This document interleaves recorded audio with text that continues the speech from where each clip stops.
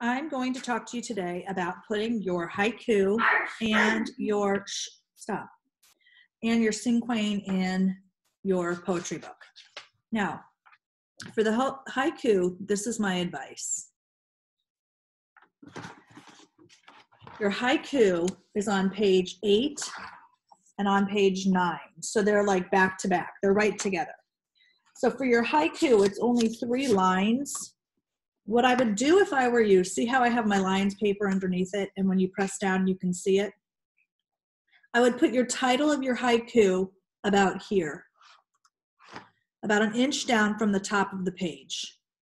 And then I would center your 3 lines in the middle of your page. So you'll have your 5 syllables, your 7 syllables, and your 5 syllables. And then I would put your picture underneath here. Or around, it doesn't matter. Henry did a really cool one that had like drawings all around his haiku. Then this one on page 9, same thing.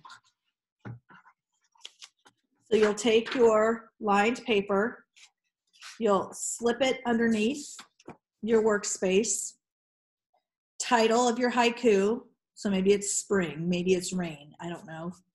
Then you have 5, 7, 5, and then your picture underneath, okay? Now the next poem that you're gonna do on this round is your cinquain. Your cinquain is on page 11, and what I wanna remind you about the cinquain is it's shaped like that. It's shaped like a diamond. So I really want you to make sure you're using the lines that you're getting the shape of the cinquain, because that is the format of the poem.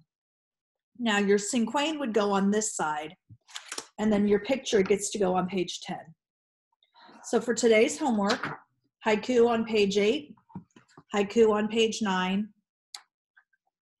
turn the page, cinquain on page 11, and then the picture for the cinquain goes on page 10.